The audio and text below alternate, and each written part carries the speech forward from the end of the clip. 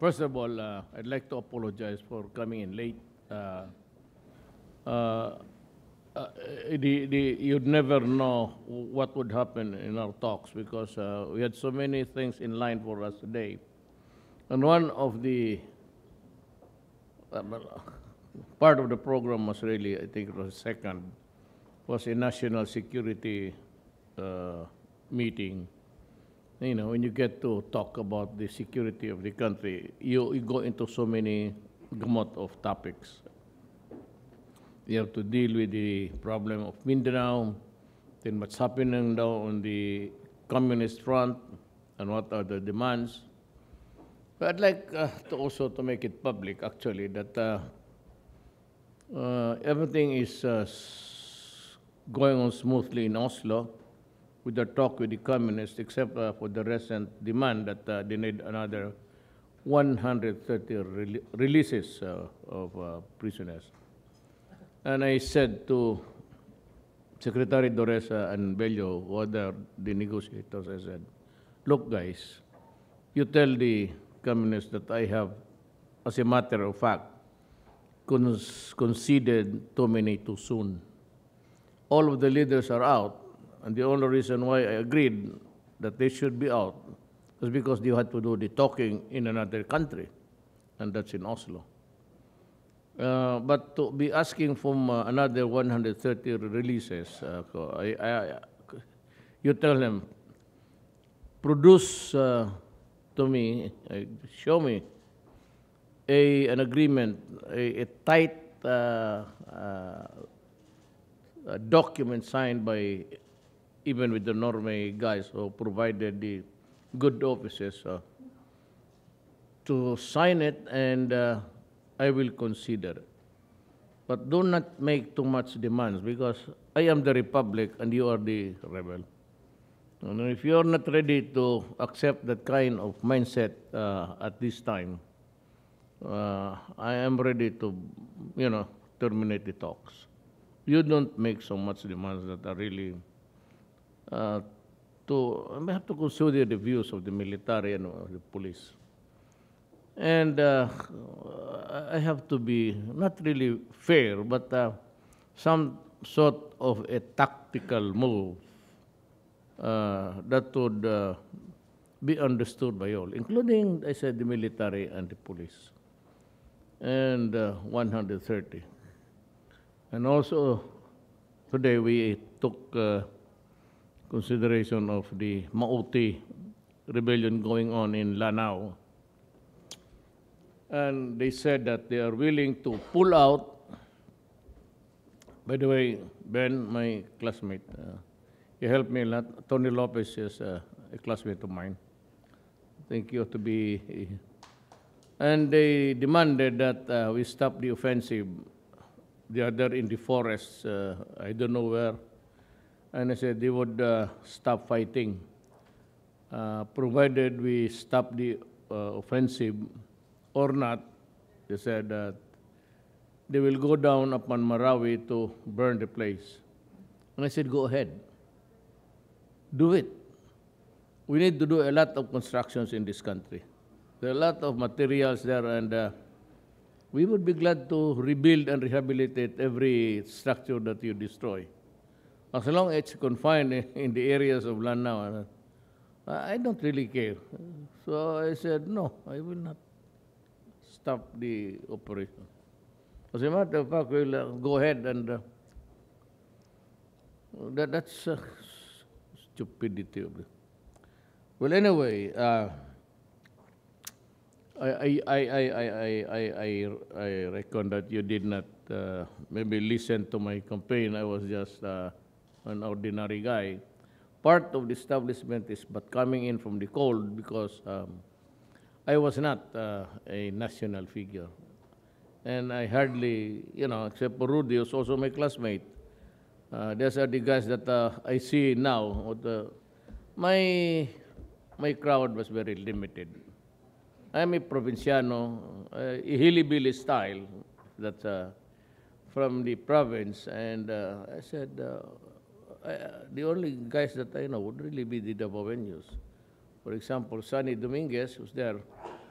Are you really, you want to go home ahead? Go, we grew up together. We grew up together, actually. He's my childhood friend, and he was our consistent valedictorian from kindergarten to maybe college because I was left behind. It took me 7 years to finish high school. That's why. And Rudy is a cum laude. And also Ruben. Me, I got only 78, but it's okay. It's historical, actually. Since grade 1, it's always in the line of 7. I never got a grade. Few times. College of Law, yes. I remember criminal procedure. Berne Fernandez. I just appointed his son to take his place in the Sandigan. But in high school and college, mostly 78, 79. But it was okay. I survived it along the way.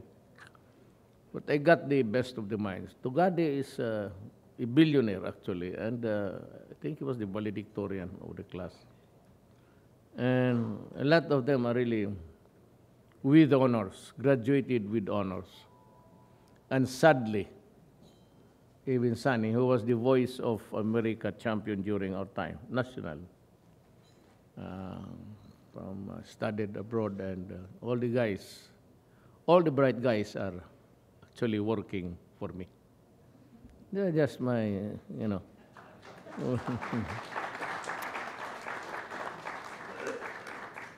When the 75 talks, the 95 listen. That is good. That's the quirks of life, really. But let me dwell first on, we're getting short of time.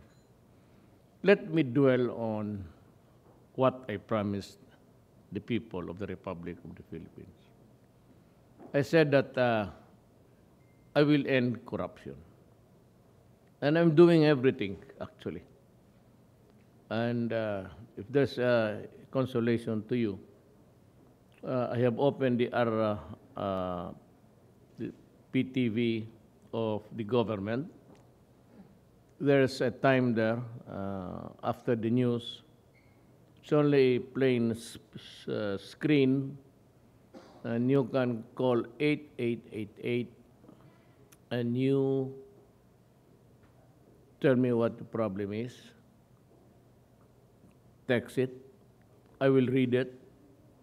You might want to just also not divulge your, it's okay with me. Tell us the office that you're dealing with, and the guy that is pestering you. Tell me about your complaints, and I will act immediately. So in that way, the people of the Philippines would see who are the corrupt officials of this government. I am really bent on giving this country a respite of this so many years under a corrupt administration. I am not the nice guy in the neighborhood, but I feel that at this age, at 72, I'm about to end I've been mayor of Davao City for 23 years, a congressman, and a vice mayor to my daughter. I feel that this would really be my last hurrah, and I'd like to give the country what they have been desperately craving for, and that is a government at least with less corruption, or none at all, but it's hard thing to do. And so I'm doing everything. And I just fired about 92 officials of the LFTRB and LTO. It's because of this regulation. If I were to make a choice, actually, I would maybe order the least intervention of government into the private lives or sectors. The more regulation, there's more corruption. It's actually a temptation to corruption. And so when I became president, and this is the rule, when I was mayor, I applied for a small railway to run the Davao City streets because it's really congested. And you know what? I applied in NEDA because you have to get the approval of NEDA without a sovereign guarantee. Took them about until now to draw to the basket. Takes you about 3 to 4 years. It's because of corruption. When I became president, all of them, Rudy and the rest, son, I said, all the departments, you only have 1 month.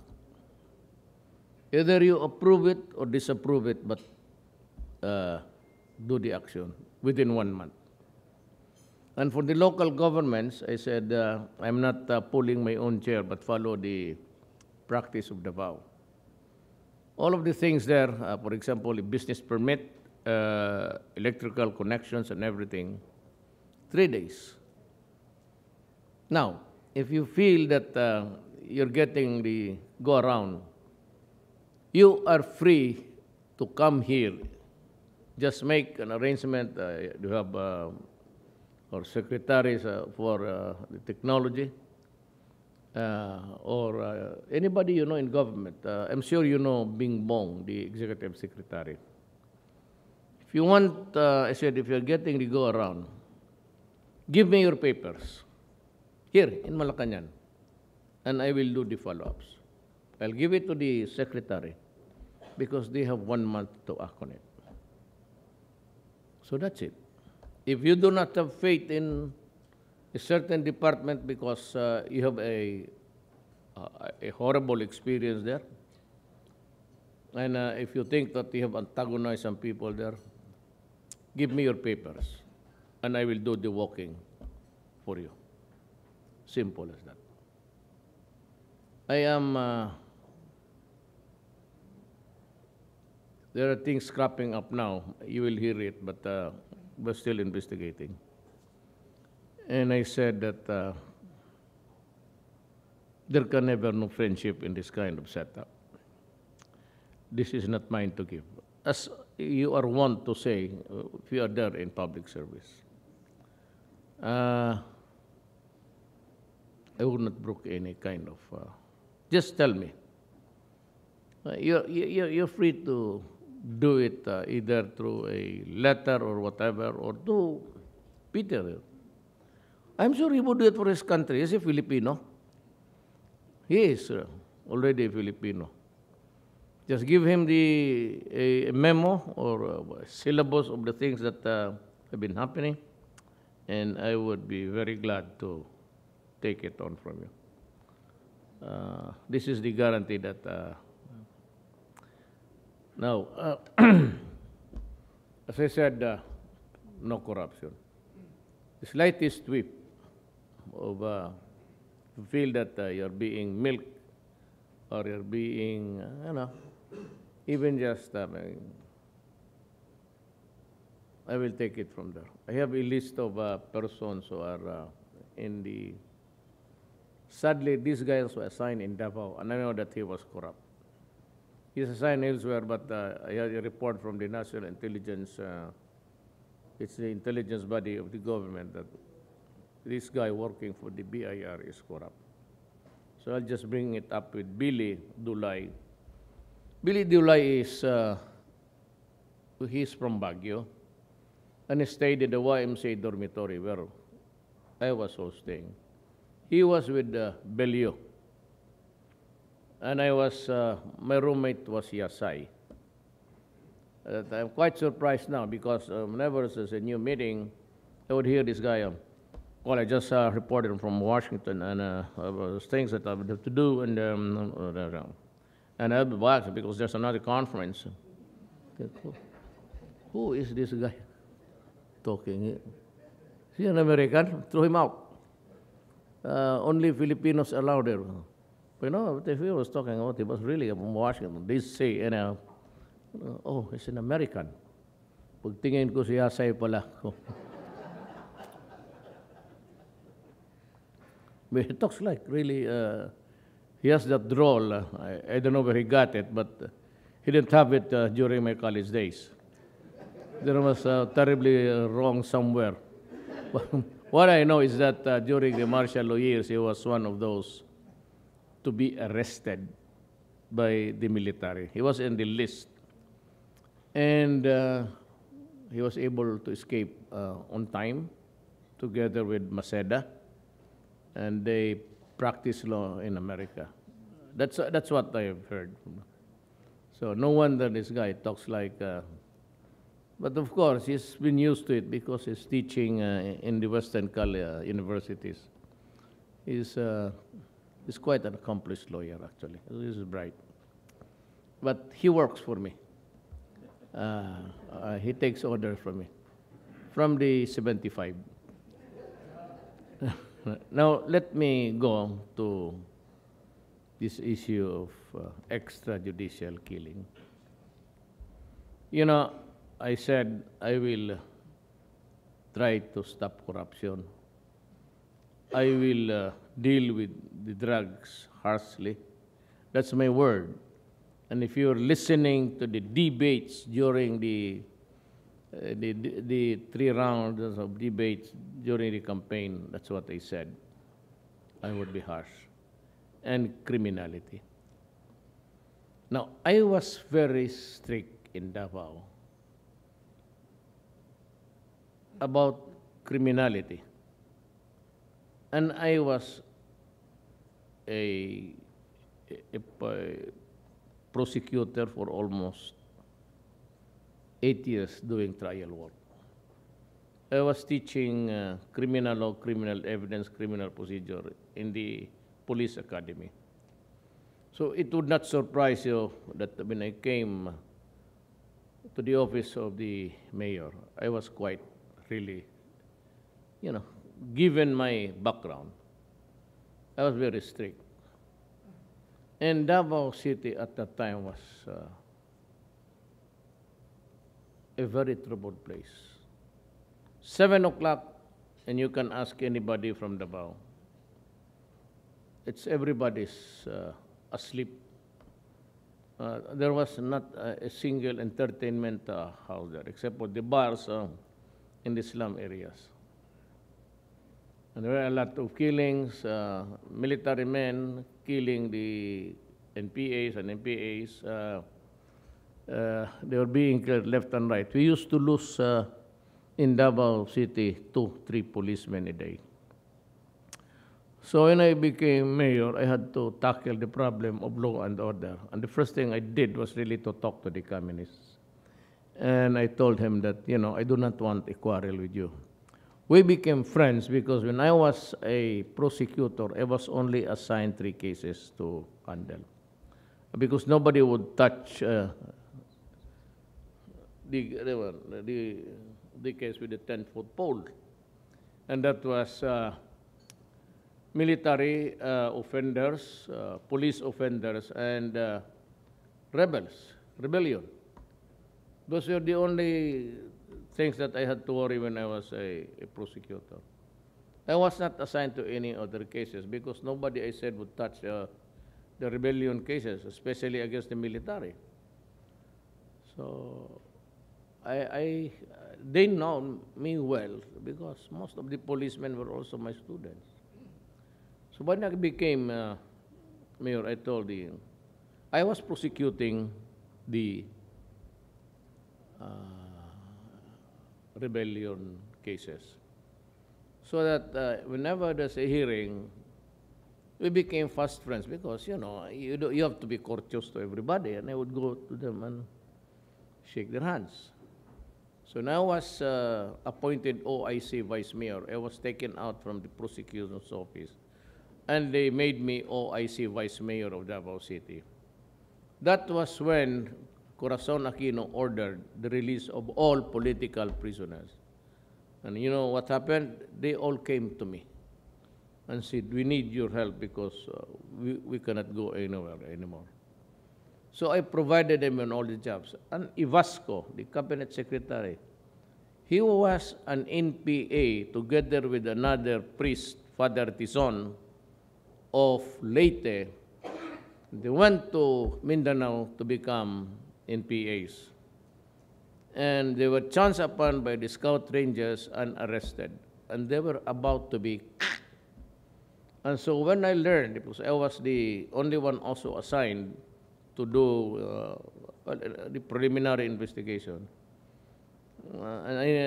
somebody said, better hurry because they call it salvage. It's not a ship to be salvaged, but the term is salvage is to do him in. And I said, look, guys, he's a priest. Do not do it. No. Do not do it. So eventually, he said when he was released, he went to my office. But he's a priest and he's good at organizing. He became my technical assistant. When I was elected mayor, he was my chief of staff for so many years. Then eventually he went back to his home province in Bohol and became the mayor of his municipality. And now he's a secretary of the cabinet of this republic. That's how it is. So, but at that time, I told him to talk to your group. Say, I do not want to fight with you. But if you continue assassinating police and military men, there will come a time when we'll have to face each other. And I just hope that, it would not be a violent one. But since I am the mayor, I have to guarantee to everybody that. And so with the criminals, I said, it's a very simple question. Do not do it in my city. If you destroy my city, I will kill you. And I told the drug industry people, do not do it here in Davao City. Because if you deprive society of the next generation of the youth, I will kill you. It is a matter of preserving people. And I was talking about it, I was only a mayor. So when I became president, I made the same statement. And you guys are lawyers. There's nothing wrong in saying that if you destroy my country, I'll kill you. If you destroy the youth of the land, I will kill you. And so, it's a threat. If you are committing a crime, if you're destroying my country, you are a threat, and I could do away with you. And that is what was being used by, she's mouthing it almost every day she gets the chance to say something. The wife of Samson, the wife of Samson.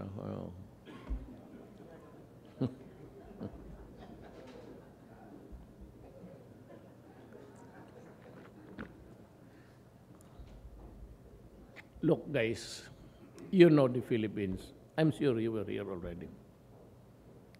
I was adopted by the PDP, moribund political party. It was not really moving except for the father and son, Pimentel and the Senate President. I became the candidate.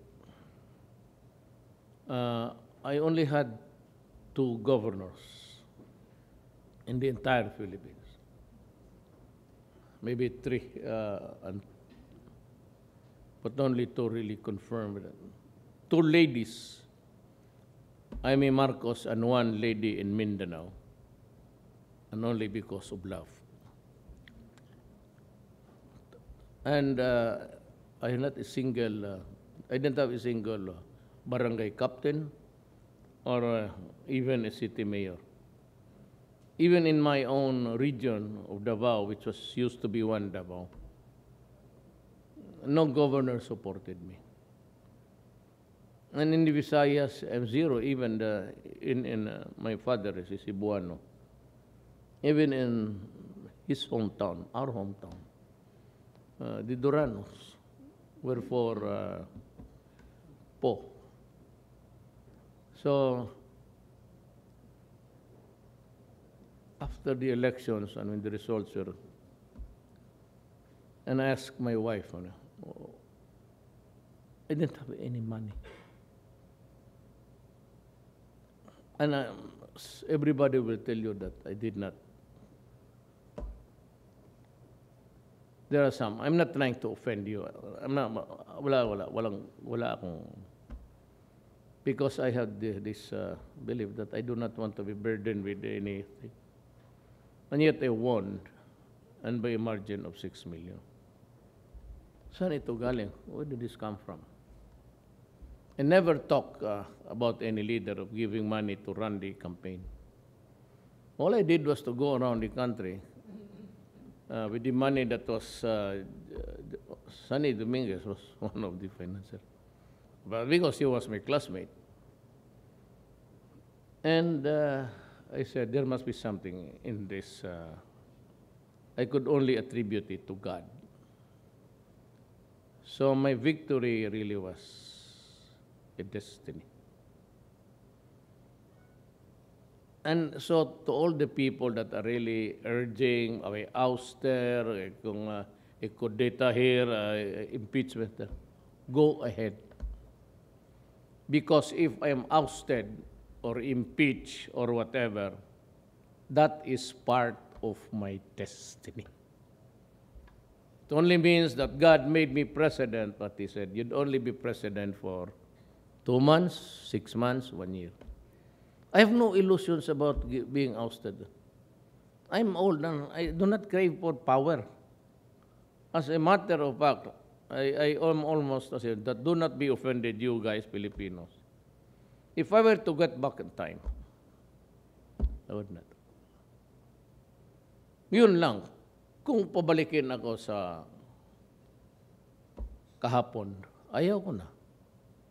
I mean, I think I have no use for it actually. Without saying that kayo nangailangan sa akin, it's not that, but personally, I have no use for the presidency anymore.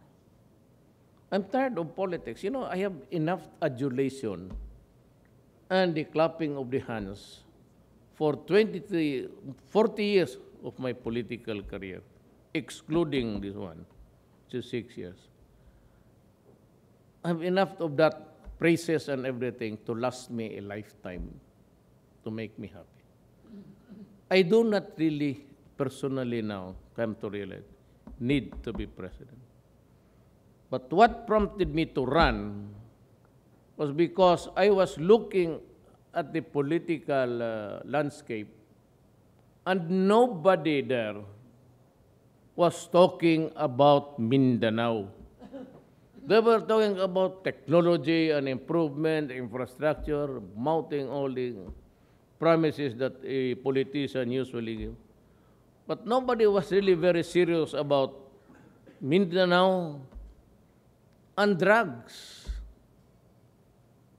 Because when I was mayor, I was really very strict. And if you'd ask me that were there some dead persons along the way, yes, of course. When you fight crime, there is always that, but you know, if you are asking me now if I killed people on bended knees with their hands tied at their backs, that is not mine.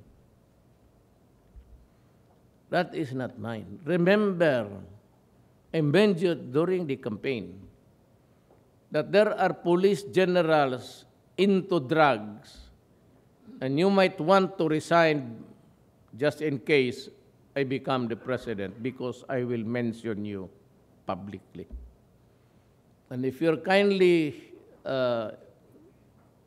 remember about a few weeks before I became, I took my oath of office, especially, became the president. There were already so many killings every day. Go back in time for me and read the newspapers at that time. It's very easy. You can, there's the new technology. You can just backtrack. Why? Why was there a widespread killing? And even after I became president, you should know the answer. We do not, we do not wrap people with plastic tape. We are not producing mummies in the Philippines for export. So what? Those are indications of torture. But why would we torture when we are going to arrest you because you are committing a crime? There's no need for you to torture. Or you just shoot him, fine, with one bullet in the head. Why go into this charade of wrapping people? It will indicate that there are tortures and forcing people to say something. Maybe who are the people that you have talked to about this industry? But I must admit that a third of the killings really happened during police encounters. And I know it because I'm not trying to pull my own chair. But in Davao, I used to do it personally, just to show to the guys that if I can do it, why can't you? And I go around Davao with a motorcycle, with a big bike, and I would just patrol the streets and looking for trouble also. Tagla naghanap ako ng inkwento para makapatay. Yung what happened now is not. But they say that if I'm afraid to stop because of the human rights and guys from including Obama, sorry, I'm not about to do that. You arrest me, oust me, go ahead. So God said that you're mayor, but you have been given a mission to do something. But it's only up to there. So, fine. Oust me, good. Assassinate me, better. I have this migraine every day. I had a bad sleep. The last one was this. And I hit the cement. I have a lot of issues with my spine. My doctor would want to operate, but my wife was a nurse, and she used to work in the United States, and she said there's a lot of operations of the spinal that went awry, that went wrong. And she did that. So that if you guys see me always on the sad mode, and actually pushing a nerve here to relieve the pain. And even when I'm doing the arms akimbo, and sometimes I do this, it's actually pushing something here to relieve the pain.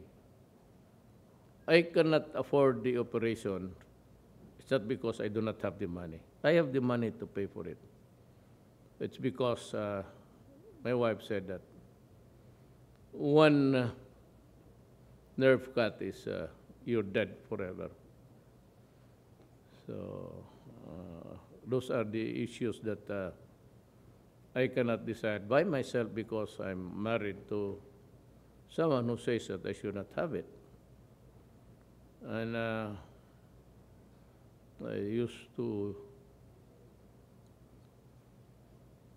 press something here, fentanyl. It's a painkiller. It's being used by patients with cancer. I was only given a fourth of that square thing. There was a time that if I put yeah, but not no more because Well, of course, my doctor learned that I was using the whole patch because I felt better. When he knew it, he blew his stop and I said, stop it. The first thing that you would lose is your cognitive ability. And if you're noticing it, he said, is it because you are, abusing the drug? Take Jessic, but I have a pain also with I have a Barrett, esophageal thing. It's the GERD, call it. And I have, might as well tell you about my medical history. Don't believe in cancer. What I have is really Berger's disease. It's an acquired thing that you get from smoking because of nicotine. Nicotine constricts the vessels. Alcohol dilates the vessel. So you can lose your, just like diabetes, you can lose your punch and even your thing there, doctor said, you lose it forever. Yeah. It's blood. It's either it's filled with blood or there's nothing to pass it on there because it's all constricted. One thing about Berger disease is just stop smoking. Especially guys with cold hands, they are prone to, if you smoke, you're prone to.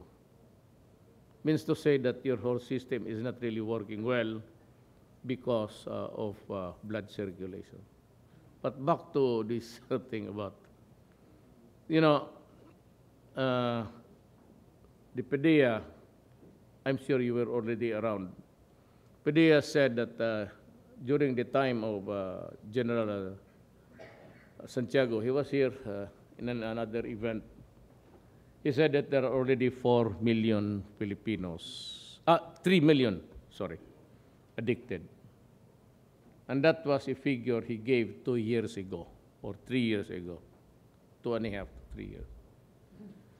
My count has not been made public, but I'm nearing the 800 already as they surrender to the barangay, to the police, to the mayors.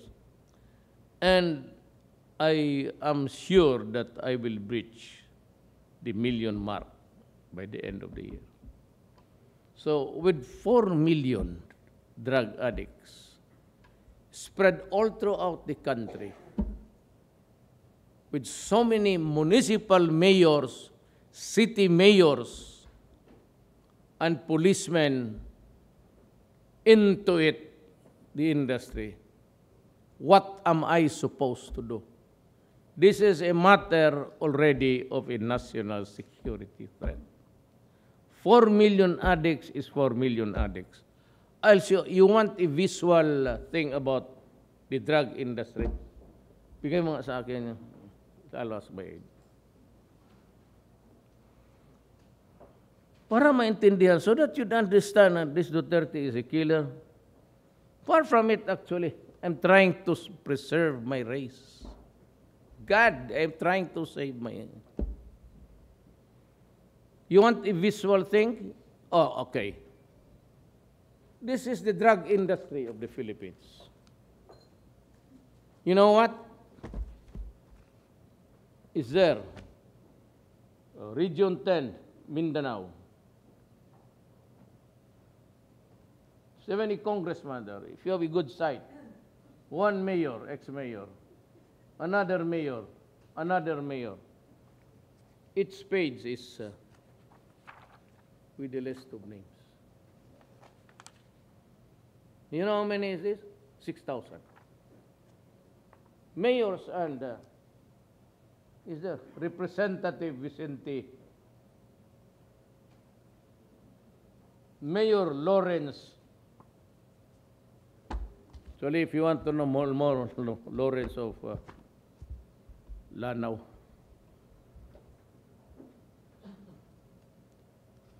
Say that you're into a fishing expedition. Of course not. I'm a prosecutor. Look at this person. They're the one, a Caucasian-looking ulul. Luot, general. The one I mentioned it. There are two generals here. So, this is the drug industry. Sabi ko nga eh, you worry about the 3,000 dead, a third of them during police encounters. I don't know about the rest. And you do not worry the drug industry, 4 million. And you worry about you're sad about the mayor who was killed inside the cell. And you want to pull down the PNP because the son of a bitch died. A mayor violating his oath of office. He was doing drugs on the western side of Visayas.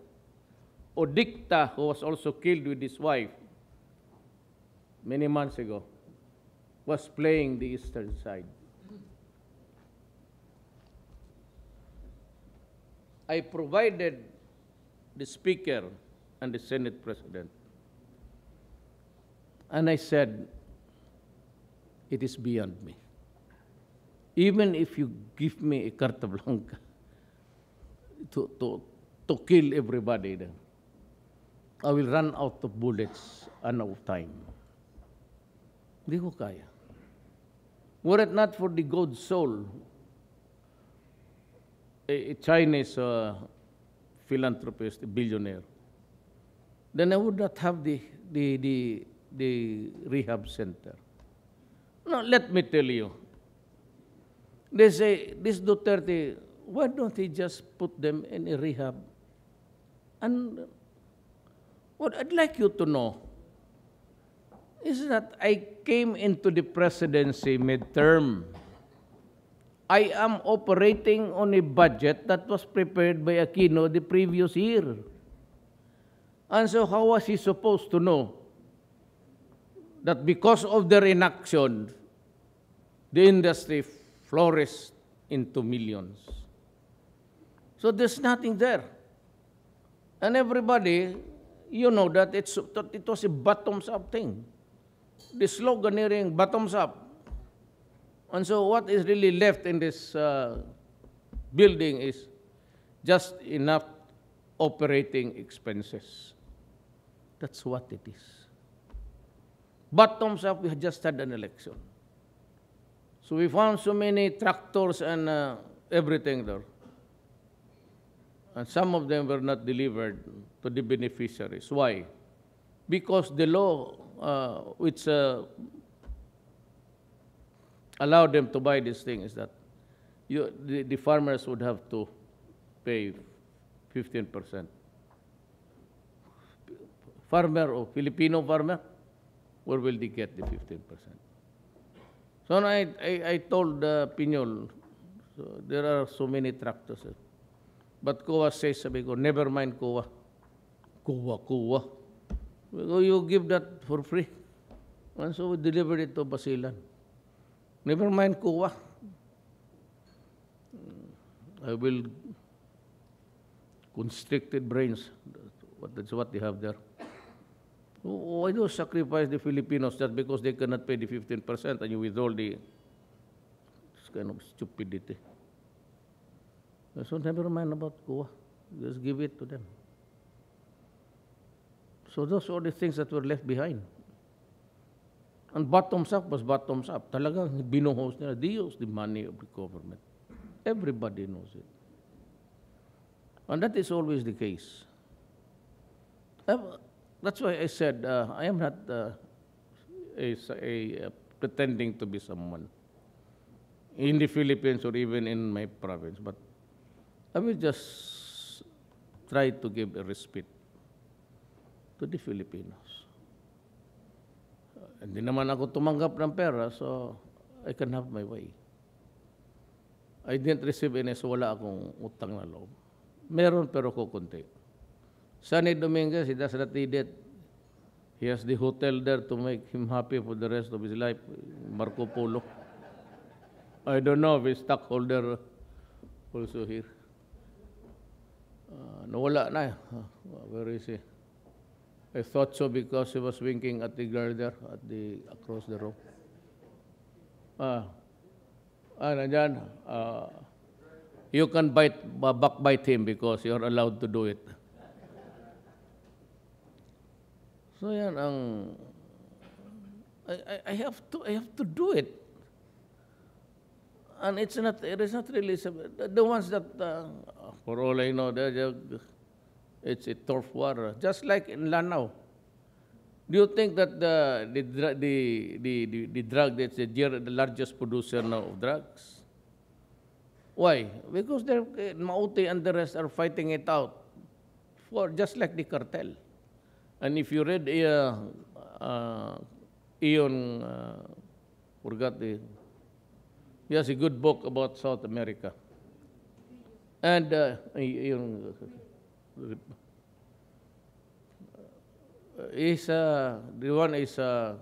new one is there's a sequel to that, and there's a new book. We are already in the state of narco-politics. 2-3 generations ago, nandiyan na, it was already. We were already there. And with the election of the wife of Samson, the portals of the national government opened to the creeping, insidious, and virulent drugs. Imagine, Secretary of Justice running the drug industry inside. Until now, if you want to order, they are now in prison, but they were distributed all throughout the country. It's being run now. That is why the next order was that if there is a cell phone found in the cells of any jail here, you're out. I will fire you. I will fire all of the superiors there. Because the drug industry, just like in America, is run by the inside. They have the contacts. They are the lieutenants. The big ones are already out of the country. There's a big digital map there. And they would just say, in the Paco area or Santa Ana or Tondo, there's this model. You pick it up there and that, and it's real time. You deliver it there. You get the money from this guy in the corner standing. So how do you fight it? And even China is having a serious problem now with drugs. Yan ang mahirap. They're really having a headache now because, cocaine and heroin, you have to have the puppy. But drugs you can cook it inside your yard. And it's happening now in America. They are realizing it. But for all of the posturings, I really do not know why. Well, in other countries, especially in Rwanda, when they were killing, they were doing the ethnic cleansing here, or just like in the Middle East, wag na lang tayo, let us stop kidding ourselves. They are also doing it for religious purpose. Me, I'm fighting here criminals, all potential users, and if you're a user, you must be a pusher if you are a user. Why? Unless, of course, you're the son of Ayala and Gokongwei. Then you have to have somebody to contaminate to support your, or else the monkey. You have to have the fix of the day. So I'm having a very serious problem here. And I do not have, I said, were it not for that human being of China, I would not have this facility good for 10,000 people. Diyan nakakaawa ang Pilipino. Then they attack me for human rights. You know, in every demonstration, let me tell you frankly, in every demonstration, it's the yellow who's shouting for my ouster. But you will never hear it from the communists. Because I am the president belonging to the left, actually. And everybody would tell you that I was crossing the ideological borders even before I became mayor. Find a policeman or soldiers who was taken hostage there. And they would tell you the person would go there to the mountains to retrieve them. The Reds would never demand my ouster. They will die for me, believe me. That's the reason why I was able to convince them for a talk. There have been, it starts with the good intention, pronouncement, everything, and at the end of the day, it ends with a stalemate. So do not believe in that shit that they will never go for the ouster. Look at their posters. They would just condemn the burial of Marcos. But that was really the line, their lines, their favorite lines, actually, because Marcos was just their enemy. But for those who cannot forget, you are condemned to enjoy your grief until you die. Marcos, when he was buried in Hawaii, you know, the Americans are very strict with that. You cannot go around the law and preserve a body there. It's not allowed. You have to go inside the tomb. Marcos, when the time they got him out there, bring it to the Philippines, already in ashes. Or at the very least, skeletal remains. And by the time that he was buried there in Libingan ng Magallanes, it's just ashes. So, and they would just put to me as a bad guy. My mother led the Yellow Friday movement in Davao City. You can ask everybody and anybody. Sunny will tell you. She was the only one in the plaza bowling at the military because all of the audience were policemen and Philippine constabulary at the time. It was my mother who only stood up and bullshitted them in public. And there were only 4 of them walking the streets of every Friday until it bloomed into something big and eventually the revolution. No? Baka hindi nila alam yan. The Reds would never. And you can go to the mountains and ask the regular armed in PA. And ask them, who's your idol? So, let me disabuse your mind about this. There are actually 2 groups there.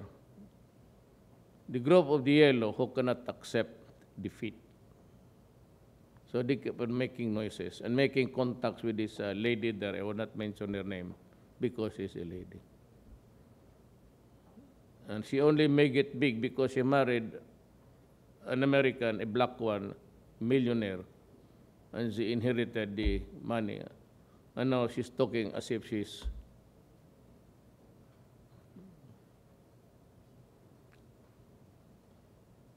I said, I would like to, I take your questions.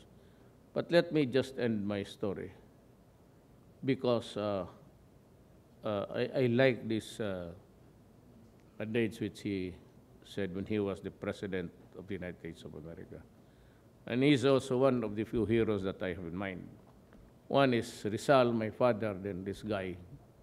And he said, if I were to try to read, much less answer all attacks made on me, this shop might as well be closed for any other business. I do the very best I know how, the very best I can, and I mean to keep doing so until the end. If the end brings me out all right, what is said against me won't amount to anything. But if the end brings me out wrong, then angels of God swearing I was right would make no difference. Abraham Lincoln. Great statement left behind. And for me, I just, 2. There was this saying in the YMCA dormitory. And it's always there, and I've memorized it over time. And He said that, I expect to pass through this world but once. Any good, therefore, that I can do to any fellow creature, let me do it now. Let me not defer or neglect it, for I shall not pass this way again. So for those of the bad guys, putang ina, papatayin ko talaga kayo. Really. For all of the gangster and with the ill intentions of this republic, do not try to fuck it, guys. You lose not only your pants but your life. I will not hesitate. If it is my country, the interest of my country and the people, if it's the one at stake, you can be very sure. I have no doubts in my mind that I know what I should do. The threat of drugs and terrorism is very real. If the ISIS loses the land mass and if they are driven out, they will start to spread around the world. And they've always dreamt of this caliphate in Southeast Asia, and obviously it's Indonesia, Malaysia, and the Philippines because of its Muslim population. I'm not saying the Moros, they do not have anything like that, except the Maute who said that they have pledged allegiance to. Terrorism is very real. And if finally the ISIS is defeated, it will just sprout everywhere, just like any revolution, because it's a dialogue. What happened before in Malaysia, many never got it really correct. What happened in the southern states, including Mindanao, Malaysia, there was this resurgence of Moro nationalism because they are the originals there in Mindanao. When Magellan said arrive, Mindanao was already 100 years ahead. At my postisla, there was a post in the fight against imperialism, the Spaniards and the Americans. Islam was their rallying point. So that thing there is not new. It's not really a rebellion it's the resurgent Moro nationalism. It was their land. So that you have to make concessions. Now believe me, the barest minimum would be really federalism. And mark my word, I would not be here for all the time. If we do not adopt federalism, there is no way that peace can be attained in Mindanao, now or in the future. That's why those who are resisting federalism, because you want to maintain the unitary type, which is actually a structure for despots and kings and authoritarianism. And I don't know why the Americans, when they left us in 1946, coming from a federal country, did not give it to us. Was it because of the parity rights which they were interested? Because it was attached in that Constitution that the Americans would enjoy the same privileges to exploit and develop natural resources, just like a Filipino. Or it was really with the good intentions, and we are an island separated from one another, 7,000 of it actually. It would be good to have a strong president. But if I may suggest, I'm telling you now, and you have my word, if they can come up next year or the sooner, whatever, 2-3 years from now, my term is 6 years. But if they can craft a constitution creating a federal setup, a country, and providing for a strong president, just like the type which France has, then I am willing to step down without waiting for the 6 years. Because then I said you would need a president. It is not good for a pure parliamentary type, just like in Britain, because it is not responsive at this time. Remember, the double-decker was blown up by the ISIS, maybe at that time already. Britain at that time could hardly move because of a parliament, and it's a collegial body, and a collegial decision. So the prime minister could not even say a statement of why, where, how. It's not good. You know, in times of, you have to have a strong president, I said. A federal type, a strong president. You might want to just give him a few of the powers. 5 powers, but strong one. To dissolve the parliament, create a call for a constitution, be the commander-in-chief of all armed forces. Because you need it at this time in our life. And maybe 2 additional powers. But always there has to be a strong leader at this time. Cannot be a parliament or something which you have to discuss after. Belongs to one man. And it's all commander-in-chief. That is what I am advocating. But for me, I said, I told Senate President Pimentel, and they were here during the National Security meeting, and the Speaker, go ahead, make it fast. And if you can create that model 2 or 3 years, I will step down as President of this Republic. No problem. No problem at all. I said that. That's why I said, for those who are asking for my ouster, do not dream about it. Eventually, I will. If you do not like me, go for the federal type, and you are freed of my presence in government. I'd like that thing to disabuse the minds of the people and to remember it. I have no illusions at all. I'm good at this time already. When I go back there, I have to ride in that motorboat. I live in the small house there just across. I do not stay here because I said they do not, the ghosts here do not wait for nighttime and darkness. They are there even in daytime, as early as 8 o'clock in the morning. And if I stay at I don't know where it is, you just might feel that someone is beside you. If it's a white lady, I will willingly oblige. The problem is when we begin to chat, there's a Caucasian there, because when the one stayed there were the Spaniards and the Americans. You can find a man with the bird with the pipe in his mouth, and that would be scary. Most of the presidents here in the past were the Spaniards and the Americans.